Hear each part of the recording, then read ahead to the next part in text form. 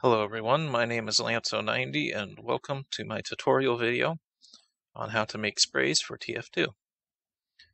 This will also probably work for other Steam games, or Valve games that is, but I haven't tested it for other games, but it does work for TF2.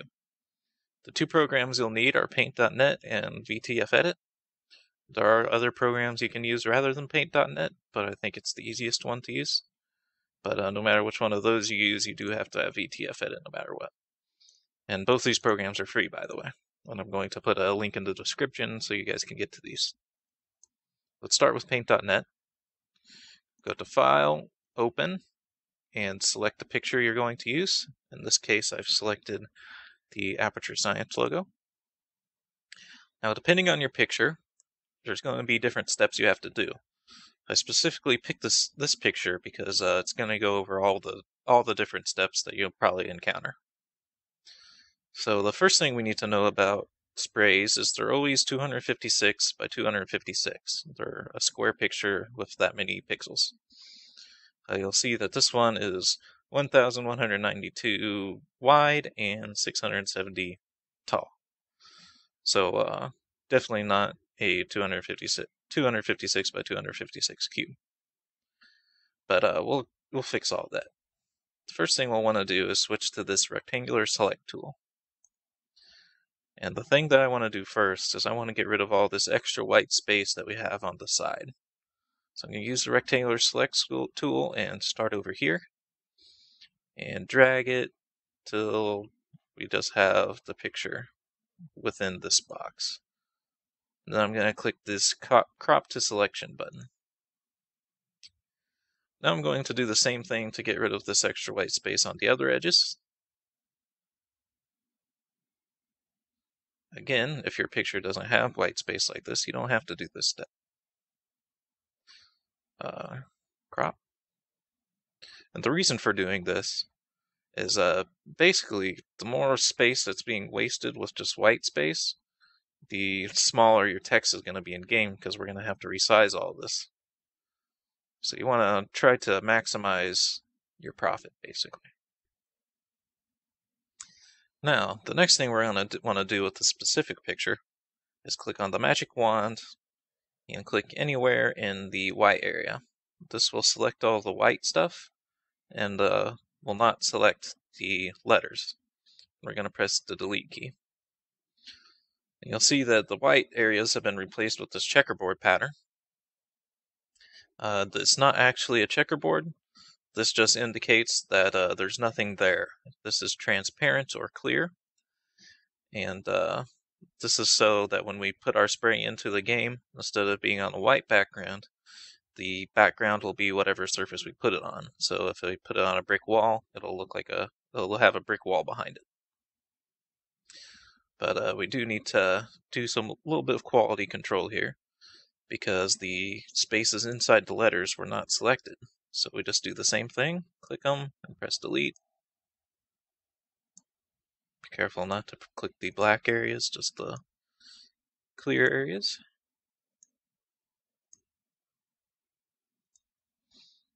Okay. Next step, we click on Image, Resize, and you'll have your width and height listed here. Whichever one is highest, change it to 256. If you have a square, they'll both come out to the same number, 256.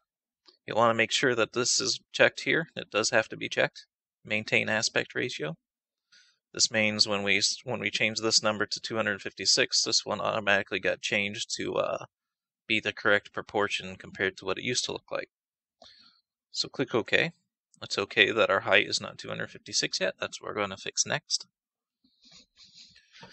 So to do that, we click on New. We don't have to worry about this picture going away. It will stay here, 256 and 256. This time you do not want to maintain the aspect ratio. Just make sure they're both 256. And click OK. You'll see that we can quickly go back and forth between these two pictures just by clicking them up there. Now, just if you still have your wand tool selected, click it and press delete. Alternatively, you can go to Edit, select all, and then press Delete. Either way will work. Now go back to this picture, Edit, select all. This time you do have to press the Select All button instead of using the magic wand. And copy the picture. Go over to this one again, click Edit, paste onto new layer. And it is important that we paste onto a new layer and not just a regular paste. Now, you'll notice that it pasted into the top portion of this picture. We want it to be in the center, just so that when we spray it, it will be where we pointed our crosshair at. So just drag it down till it's roughly in the center. And press the deselect key. And now we're ready to save it. So File, Save As, find out where you want to save it at. Make sure you change the file type to PNG. You can save it as a couple different formats, but I know for a fact that PNG works. And since I already was doing experimental videos for this, I've actually already have it saved, but just go ahead and save it wherever you can find it easily. You don't have to save the other picture. Now, we go to VTF Edit and click Import, and you go find the picture that we just made. We don't have to change any of this.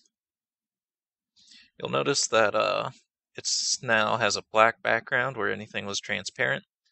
It's not actually going to be black. It's just, this is its way of saying that the background's transparent. Just like the Paint.net made a checkerboard background, this one just gives a black one. It doesn't matter. If you can select it, 8-bit alpha format's a good thing to have checked here. And also check anti-ostropic. Now File, Save As. Now this is where it gets tricky. I will post a thing in the description of how to get to this. But go to wherever you have Team Fortress 2 installed. Usually this will be the C drive, program files 86, Steam, SteamApps, Common, Team Fortress 2, TF, Materials, vgui, Logos. Now I know that's a very long thing to try to remember, but I'm going to copy the route into the description so you guys can easily find it. One thing we're going to want to do is we're going to want to make a, actually let's go back one step. We're going to right click on the Logos folder and go to Send to Desktop to create a shortcut. Now we have this shortcut on our desktop that we can use to get to this destination a lot faster, because we're going to have to do it a couple more times. Go here, and this is where we're going to save it. I'm going to call it Science. Save and close. Now this next step, sometimes you have to do it, and sometimes you do not have to do it. When I tried to record this earlier, we did actually have to do it. So go to Logos. Are we recording both my screens? That would be unfortunate. I don't know how to fix that if that's happening. But, well, I won't worry about it for now. So you'll see that my other spray I have here, Lord Helix, praise be unto him. There's two files here. There's a valve material file and a valve texture file. With our science thing we just made, all we have is the valve texture file. So if you have a spray already in here, just copy the valve material file, the one that's only 1 kilobyte big, paste it, and rename it Science, or just rename it into the same name as the spray that we're making. Now open it and change this little area here to whatever the file's name for the text for the spray is. So Science. Save, and now it will work. However, if you don't have a spray already, which is probably the case if you're watching this tutorial, we're going to have to make it from scratch, and there's no easy way to do this. Well, there is, sort of. Open VTF Edit again, go to File, New, And now I'm going to put something into the description for you guys to copy and paste into here. We're going to have to copy this text.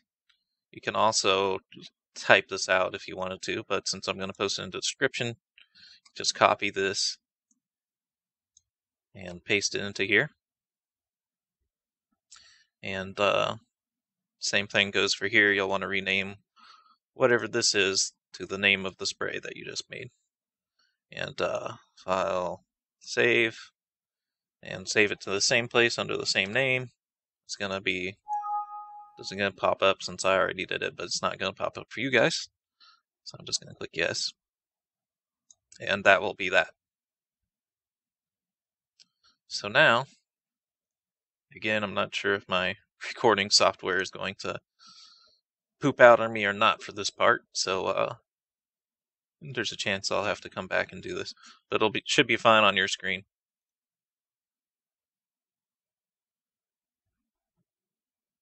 It might be black for a little bit. It seems like it's working though. And I will assume that it's working. Go to Options, Multiplayer, Import Spray, and then we're going to go to that same destination again. TF, Materials, vgui, Logos, and we're going to click on our texture file, or our spray. Open, and now you'll see that it's displayed here. Click Apply. By the way, if it's not showing up there, that means that that second step we had to do of making that second file, that means you have to do that or you did it wrong. Click OK, and now we're just going to test it on a random server. That one might be not working.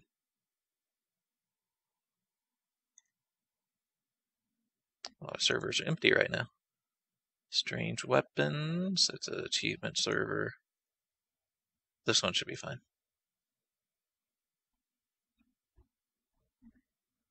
Really hope the second monitor isn't recording. That'd be bad. I don't know how to even do a dual monitor recording. But it says over in the corner like it's recording that screen. Oh well, I will find out. Okay, doesn't matter what we are. Go up to the wall and press T. Okay, it worked. So that's all you have to do to make a spray. I'm sorry it's so complicated. It's the only way I know how to do it that's quick. I've seen more complex ways to do it. There's probably a faster way, but this is my way. And once you make that little shortcut onto the desktop, it'll be a little bit quicker. As soon as you have other text files ready to go, you can just copy them. You won't have to type it in manually or anything. So I hope you all enjoyed this video and have a good day.